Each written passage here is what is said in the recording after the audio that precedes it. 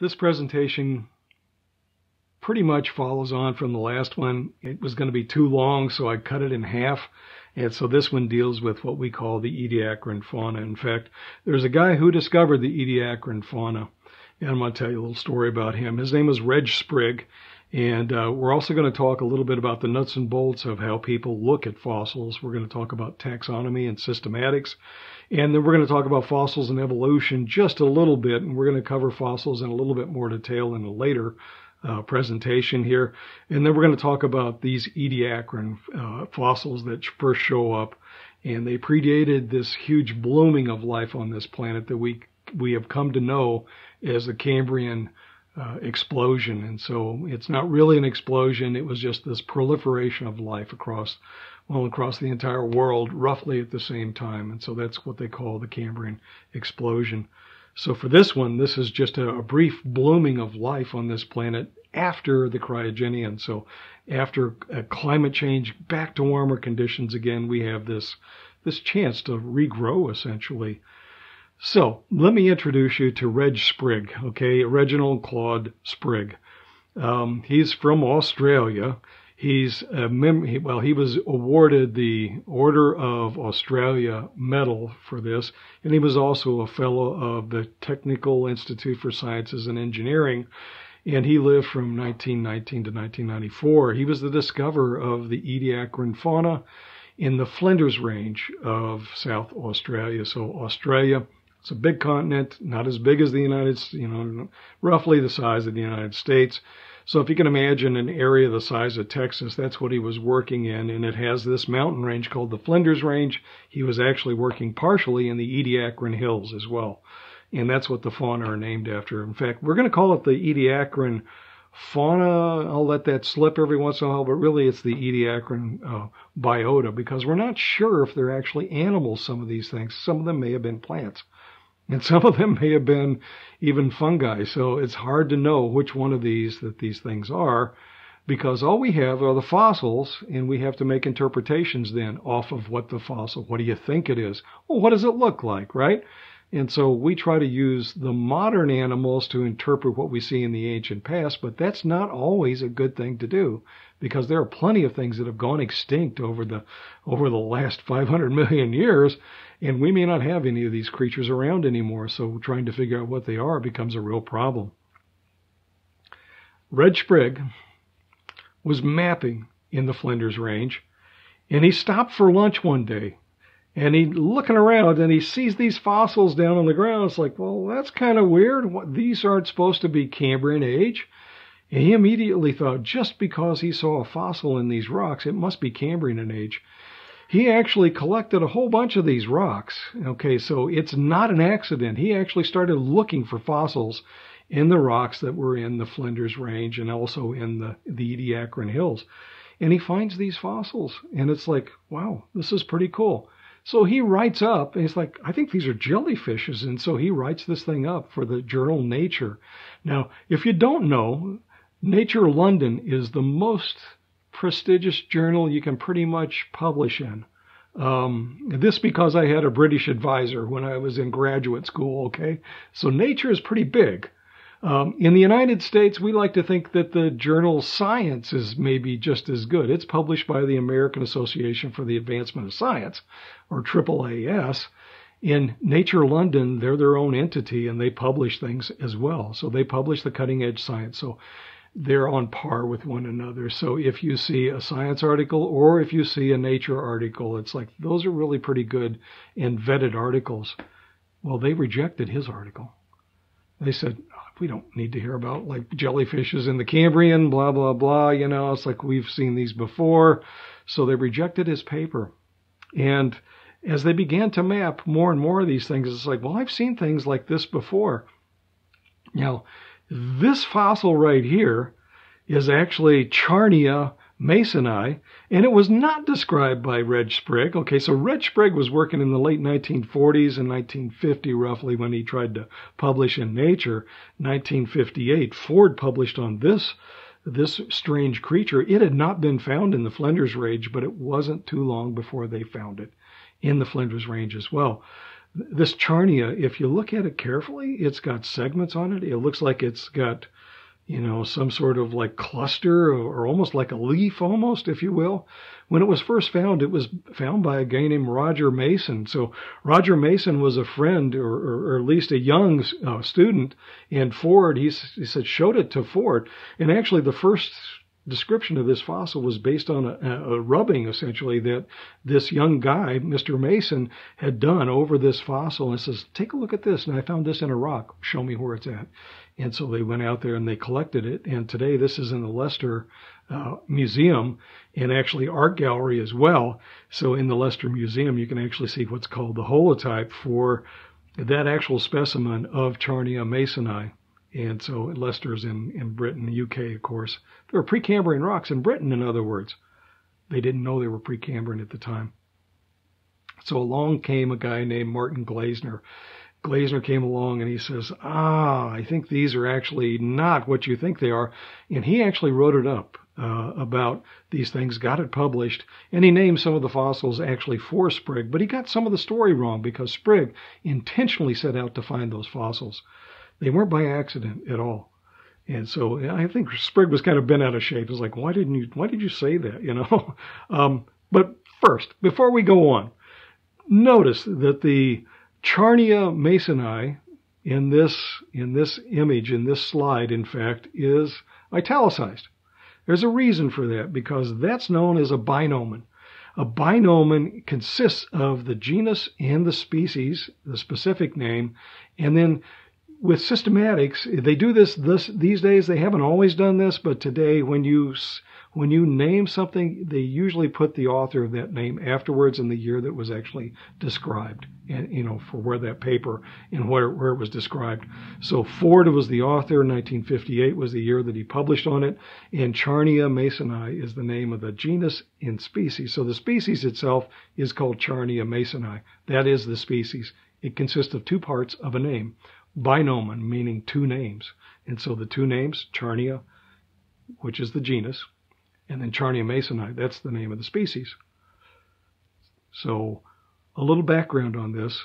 It was a Swede, in fact, who came up with this sort of system. He called it the taxonomic binomen, if you will, but he wrote Systema Naturae. And so Carolus Linnaeus, and it's not his real name, but in fact it was Carol, I don't remember what it was, Carl something or other, but he was a Swede. And many of the Swedes would, many of the learned peoples of the 1700s would actually Latinize their names. It sounds a little pretentious to us today, but if you recall, there was Nicholas Steno also, right? So his name was also Latinized to indicate that he was a binomen in and of himself, okay? So in this case, he proposed the idea we should name things with two parts. Because we recognize that some species are related to other parts, they may share a common genus, in other words. And so genus is this sort of abstract idea that there's a belongingness between two species, but in fact, the principal unit of evolution is the species itself. That's where the dynamics are going on in evolution. So genus is that abstraction of how we think things are related to one another. So the binomen is the genus and species. If that's taxonomy, naming the creatures, we identify them or we try to describe them and you name them, that's the taxonomy. The systematics is actually looking at the relationship. And so we have various tools that we use for looking at systematics. And so those tools, we may talk about them later in here, but it's not really the focus of this class. But if you had DNA sequencing of two different organisms that you think are closely related to one another, their genomes are going to be almost identical, but they may vary a little bit. Okay, so you can do DNA analysis or DNA sequencing in order to get at the connectedness between organisms. You can't do that with fossils because fossils are just the remains of the animal. In most cases, they're the hard part remains, but we didn't have that back in the Ediacaran. There are no skeletons preserved. So most of the fossils that are in the Ediacaran, they're what we call soft body preservation. Soft body preservation, in fact, are the impressions that these things make in between a top bedding surface and a bottom bedding surface. And so But you can still do some other things with fossils, and cladistics is one of those things. So cladistics you can use in living organisms, and you can also use it in fossil organisms as well. What common characteristics do these fossils share? And so that's what cladistics does. It compares the characters or the characteristics of certain fossils. And then you can also do statistics, right? So does this shell look the same as that shell? And you can actually measure every little aspect of a shell and look at a variance-covariance chart to see how it differs from its outlying groups, right? And so statistics is very commonly used in looking at the differences in evolution and how we look at systematics, in fact, as well. So not only do we have a species, which is the fundamental unit of evolution, we also have the genus, which is that abstract concept about how we think one species is related to another, and we put them under the same umbrella. For instance, for human beings, we have Homo erectus, right? But we also have the species that we are. Yeah, which is not Homo habilis, but it's, there's a whole bunch of different ones, but we are Homo sapiens, right? So the ones that are the intelligent ones and so forth, we think anyway.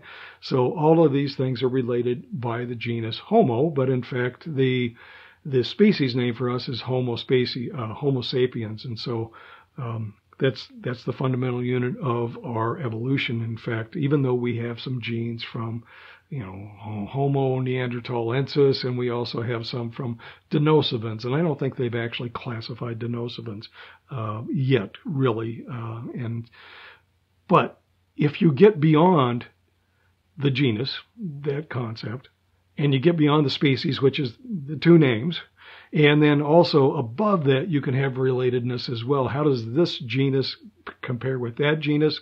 Those two genera, which is the plural form of genus, not genuses, so genera, those two genera may in fact be related to one another as well within a family.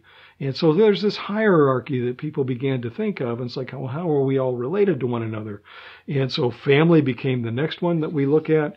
Above that sort of level, and above that we have order, and then there's class, and then phylum, and then kingdom. And then above kingdom, there's even another one that we call domain. Now, there's actually 3 recognized domains today, and that would be the archaea, the bacteria, and then the eukaryota. Essentially, those are the 3 domains that we have. And a realm is kind of related to that, but it only refers to the viruses. So viruses go under the top heading of realm, in fact. But under domain, there's kingdom, phylum, class, order, family, genus, and species. And so there used to be an acronym, King Philip something or other. But, you could memorize that sort of classification. But I want you to know that it's an arbitrary concept based on perceived, or it maybe even there's evidence for it, right? So there may be evidence for it, but it's still an abstraction of what is reality, because the fundamental unit of evolution is in fact the species. So species will appear and then disappear through time. They may give rise to other species. That's a different sort of, that's called speciation. So that's a different sort of idea. And if you give rise to another species, that means that it was related to its ancestral species as well. Well, cladistics can kind of help you get to that, but in other words, there's no missing link, but there is shared common ancestry. So that's the idea behind cladistics, is to get at shared common ancestry. So there are customs for dealing with the binomen as well. So if you'll notice so far what you've seen, for instance, the Charnia masoni, it's all italicized, right? And so you can either italicize it or you underline it, but to indicate that it is actually a species, that's what you have to do. You have to give it a different typeface, in other words. So we give it the italicized version, or you can underline it to indicate that it's a species as well. And then sometimes we abbreviate the genus. And so if we were to look at Homo sapiens, rather than writing your entire paper and having to repeat that all the time, you would just say H sapiens. And so H period sapiens, but still with the italics or with the underlining and so forth. Other things that people do, when you don't recognize what specific name or where it should be assigned to what species, oftentimes it may belong to a certain genus, but it doesn't necessarily belong to the type species of that genus, or the type species of that genus. So in fact, it would be SP, or spur is what they refer to it as. So SP refers to a species, unknown what it is. There's a whole bunch of different things that people, the hoops that people jump through. This is probably one of the reasons why I didn't become a taxonomist, because there are so many different rules that govern this, and they're all governed, in fact, by biologists pretty much, and it's called the North American Code for Zoologic Nomenclature. And so the NACZN is the source for how you go about naming things. And there's a whole nother system for like saying, well, which one has priority? Because maybe you could find a fossil that somebody has never described before, you would name it. But if somebody came along and said, no, that's the same fossil that such and such described back then, you would be the junior synonym of that fossil, and you would have to change the name, and the other person would then become the author for that name. Even though your species may be different, if your species is different, you'll get authorship for that perhaps. So there's a whole bunch of different rules that go into this. But the word holotype is another word, right? So in fossils, if you find the first fossil of something, that becomes the holotype for that, or at least it's the one that you may designate as a holotype. It is the one to which every other fossil would be compared to see if it actually is that species. So you want to pick a really good one that shows all the characters that you think are important in it. So that is a holotype. Holotypes are important in paleontology because you have to go back and compare things to see things. So you look in the publication first. If you still aren't convinced, you have to go and visit that museum where it's actually held in the collections. And sometimes they go missing. So sometimes there has to be a designated replacement for that holotype, and that becomes known as a lectotype. So there's all this burdensome sort of like language that goes along with taxonomy that I really didn't want to deal with when I was dealing with paleontology. But it's important to know, at least parts of it anyway, it's important to know. So if that's part 2 of our background, part 3 of our background are the systematics, and the systematics require a citation for that author. And we've already kind of talked about this. So Ford discovered this thing from the research that Roger Mason did. He's going to name it after Mason, so he's going to call it Masonite. That's very common in the literature. So for instance, when it comes to Sprigg, Reg Sprigg, there's at least 2 different genera that are named after Reg Sprigg. One of them is called Spriggina, and the other one's called Spriggi. Well, they're different kinds of organisms, and so they have 2 different generic names. But anyway, this actually has a holotype in the Leicester Museum and Art Gallery, and it was later found in the Flinders Range after this. And so, but in fact, most fossils, just like the living organisms, have a binomen as well. And so we followed that same sort of pattern that biologists had done all the way back in the 1700s. So not only for the fossils themselves, but also for other various types of things that are regarded as fossils. We call them trace fossils. So trace fossils, in fact, are burrows, tracks, borings, all sorts of anything where an animal can leave its mark in sedimentary successions. It's called ichnology is the name of the study of these traces, but they're made by animals, and we know that, or plants, all right? So it could be a plant root that gets named a certain trace fossil name. They're called ichnospecies then, in fact. So there's ichnogenera and ichnospecies, okay? As far as I know, there's no ichno families, but there are families, in fact, of some of these sorts of organisms. I'm pretty sure, anyway. So, for every species, it has a holotype, or should have a holotype. It also has a type area where it was found. The type area for Charnia then would be in Britain. Genera also have what we call type species, right? So the type species for Charnia, which was named for the Charnwood Hill or Charnwood Forest. The Charnwood Forest is the type area, and then the type species would be Charnia masoni, right? So there are other proposed species of Charnia as well. I think most of them have been subsumed into the species Charnia masoni because they were either junior synonyms or people have looked at them again and said, well, that's slightly different than that. And then, in fact, there's even what people sometimes refer to as sister species or sister genera as well. So this, again, one more time, and I'm not going to follow the pattern. This is not a scientific paper. This is just a presentation for you.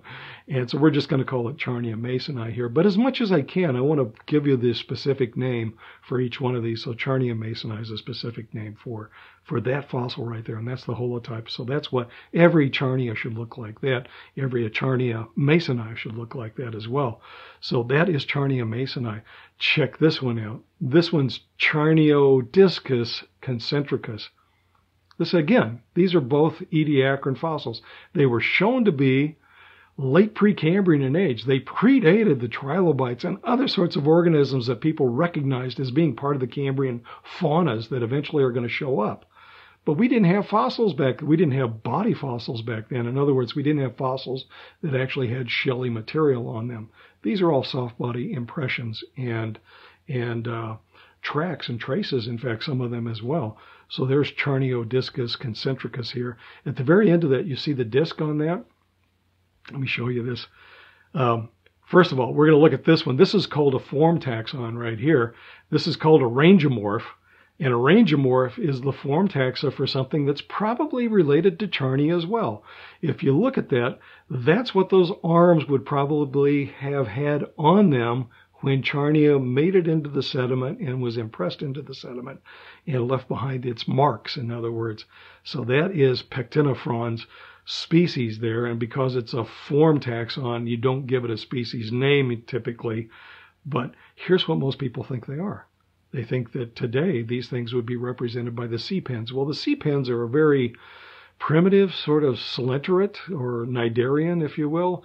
So sea pens live in the ocean. They have these sort of like apparatus in order to trap things that are coming by. So eating protists and things like that. There are single-celled animals that may have been around in the water column. These things would actually get some of that material in order to make a living and metabolize and grow and live and do all the things that living things do.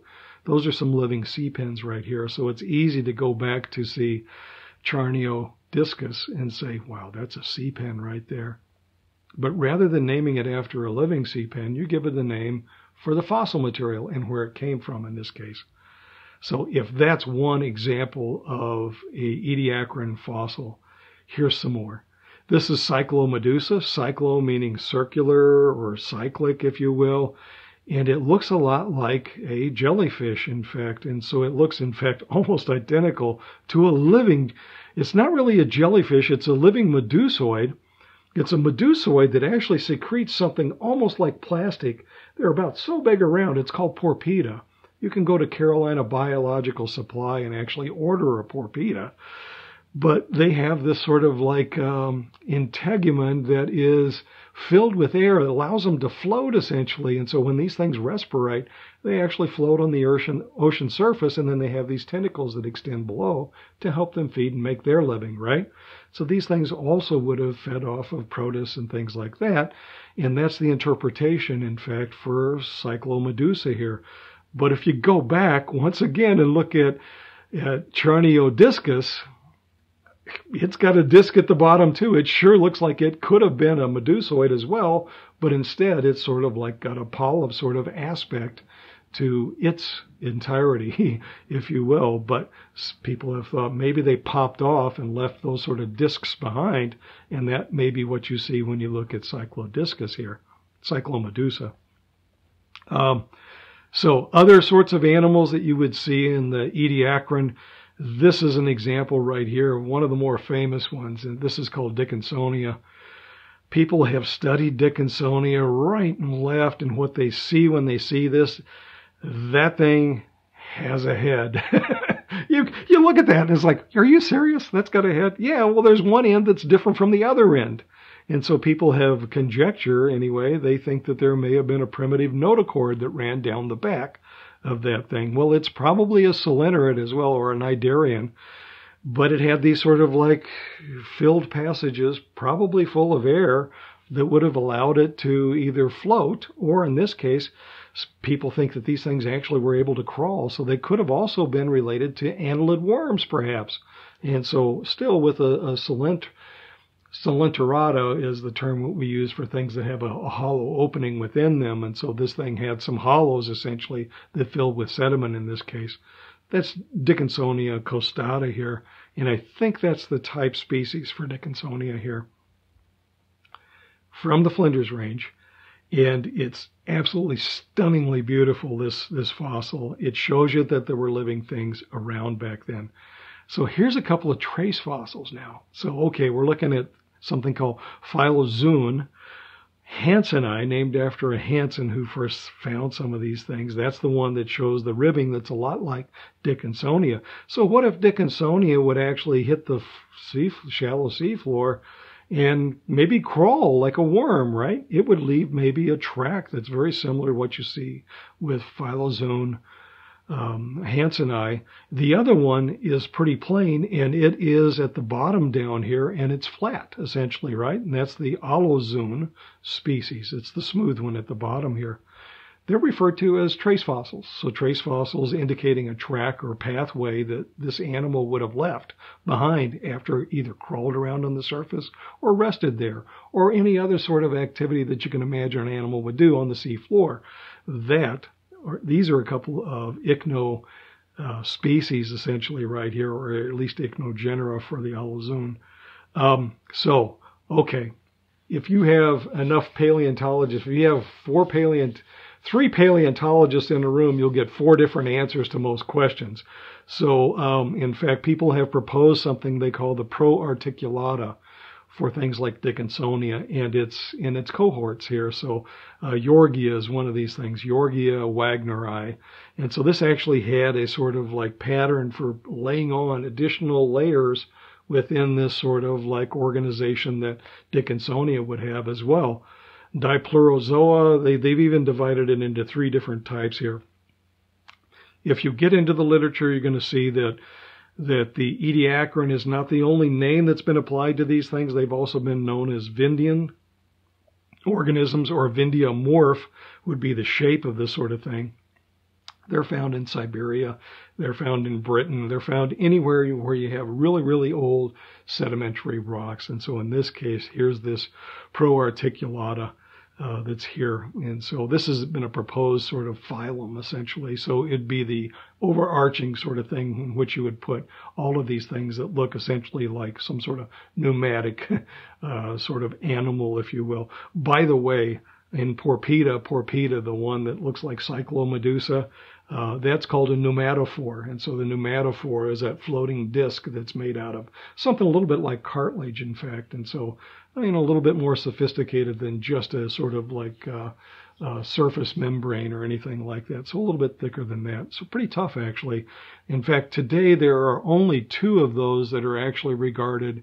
I think they call them they're not ctenophores. Let's see, siphonophores. They're called siphonophores. So there are Porpita, and then the other one's called Velella. Velella, I think it is. And Velella is one of the coolest little animals you can imagine. Imagine having a little float like that that's a little bit elongate, right? So actually Velella is about so long, maybe 3 centimeters long, has a sail on the back. So it not only floats in the ocean today, we know that, it also gets moved around by the wind. And there are left-handed ones and right-handed ones, in fact. And so some of them sail to the south and some of them sail to the north. And they're mostly at equatorial latitudes. But I've seen some, in fact, in the Pacific, they've actually measured where these things show up. And you'll often find them blown onto beaches and things like that. And so you'll see Velella blown up, and all that's left behind is that pneumatophore, or what was full of air at one time, and the sail that's left behind as well. So they're called by-the-wind sailors, in fact. So I know this because that was part of my master's thesis when I was looking at Antarctic animals and things that looked a little bit like a pneumatophore. It turns out that they weren't. They were actually made out of shelly material instead. But it's not unlike some of these things here that you see, like Dickinsonia. You could easily think that that might have been a pneumatophore type of structure as well, full of air perhaps, with sort of like a chitinous, maybe a chitinous composition, or, like the stuff that makes bugs, makes them crunch and so forth, with a little bit of a coating on the outside, and then maybe some tentacles underneath. So that is one of the proposed phyla here. There are a lot of things that have that sort of unusual thumbprint sort of look to them here. This is Andiva ivanta Sauvi. So this is another one that has that same sort of aspect.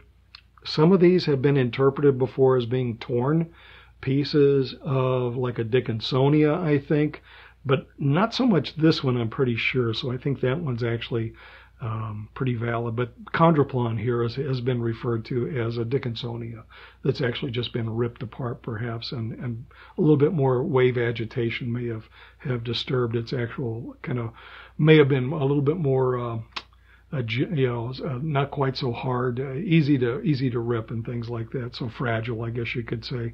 So that's chondroplon bilobatum, and so it's been referred to as Dickinsonia again.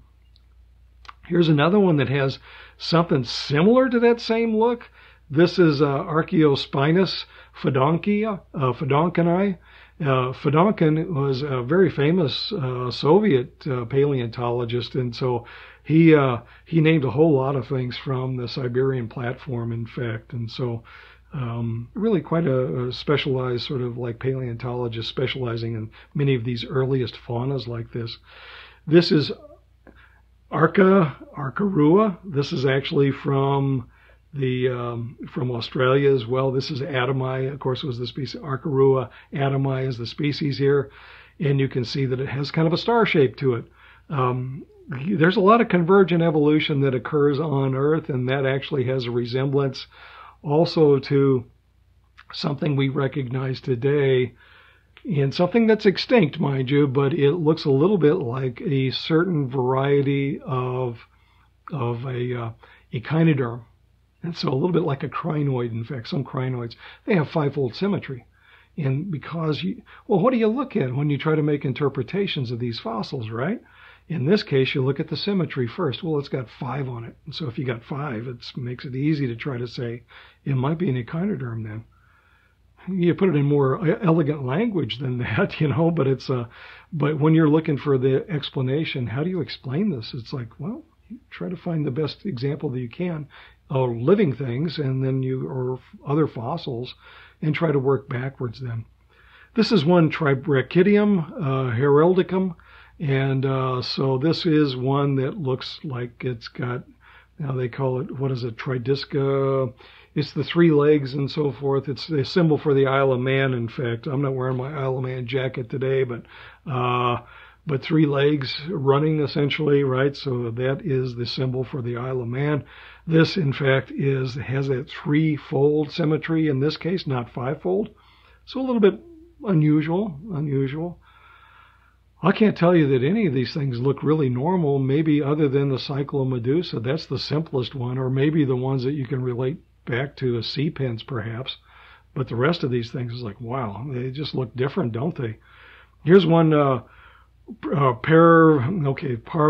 Corina Minchemai. Okay, so I have to like sound these things out. Parvan or Corina Minchemai. So this is one that has a sort of like head region, and then it's got what seems to be like a axial lobe through the back of it. And people think that this would indicate that it's some sort of arthropod, in fact. So like a trilobite sort of thing. This one's unusual here. Annulus ichnus, and so it is a round feature like a whole series of car rings, let's say, like, you would put car keys on a ring, right? If you had a whole stack of those things and lined them up in the sediments, it would be hollow on the inside, but then on the outside it would have sort of a hollow ring as well.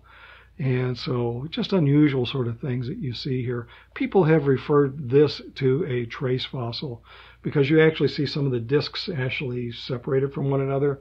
Probably not an echinoderm, in other words, not like because echinoderms don't show up until you get into the Ordovician. Okay, so you don't find those very commonly, and you find eocrinoids and things like that, but nothing that's really sophisticated until you get into the Ordovician. So here's some unusual tubes. It looks like a whole stack of ice cream cones, if you will. That's called Cloudina. And Cloudina is unusual because it's named for Preston Cloud, that famous paleontologist who proposed that, in fact, the great oxygenation event was related to these banded iron formation. He's that guy. It looks like a whole stack of small, little tiny ice cream cones. So if that's 5 millimeters, the entire length on a Cloudina, maybe only 10 millimeters in length, right? But at the whole thing, they're like the external skeleton. So these are actually material that would have produced a skeleton.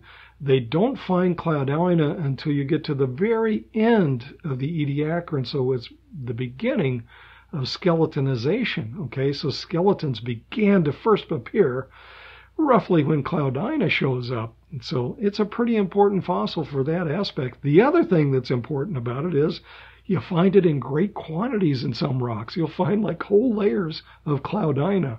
So they were something like early reefs. And different reefs than what we would have had even in the lower Cambrian, and certainly much different from what we have today. But here we have something that is an indication of the first skeletons arriving. Here's the reconstruction for Cloudina, making it something like a worm. And so today we refer to these things as either serpulid worms or sabellid worms. And so you see things like the Spirorbis is another variety, but these things would actually have a filter feeding apparatus on the head regions that would allow them to suck goodies out of the water column and then be able to feed off of that for the metabolism and reproduction. So that's Cloudina and its reconstruction. There's some other unusual things. Berkea hunti here is, people have referred to it, and you can kind of see the impression on the lower part of this. It's not the part that's solid up in here, but it's actually the impression on the lower part there, and you can see the pits in it, right? Those are probably openings. And so people have referred to this as potentially being a tunicate. And so tunicates are kind of related to sponges, if you will. So things that would have had an opening or like a vase sort of like shape where filter feeding would be important to them. And in fact, here's another one that's related to that, they think. And so this one's actually Ausia fenestrata over here. Fenestrate refers to the windows that are within it, and so that would allow currents to flow through it. But if a current is going over the top of that, it would draw water in through those windows essentially, and then out the top, and what you would have an X current sort of like flow out of that.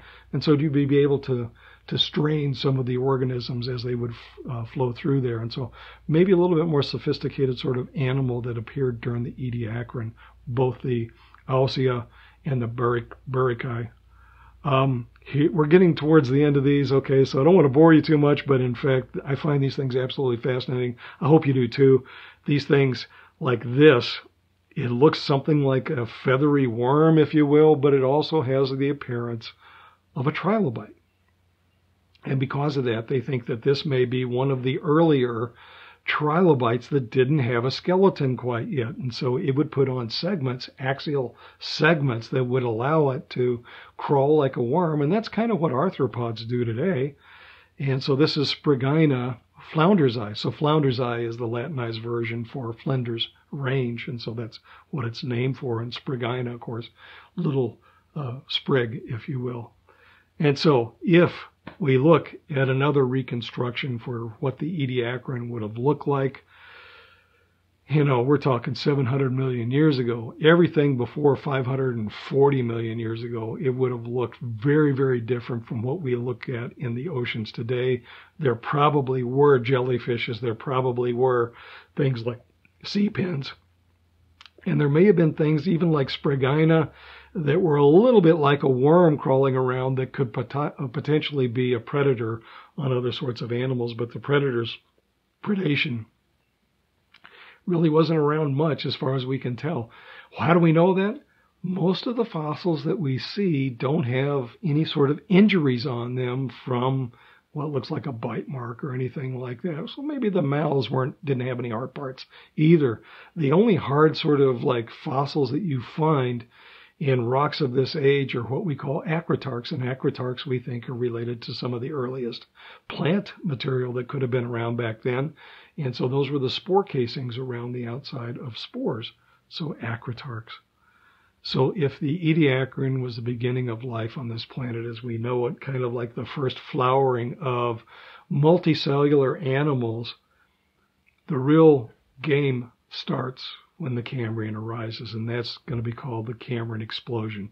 That's coming just around the corner here. Before we get to the Cambrian explosion, I want to give you a little presentation on fossils and fossilization, just a short one, and then and that's for the next exam. That'll be for the final exam in here, but for now, this will be the end for the test material for now. Anyway, thanks for your attention. And again, I'm sorry it takes me so long to put these things together, but it does take a long time to do these. And so here they are.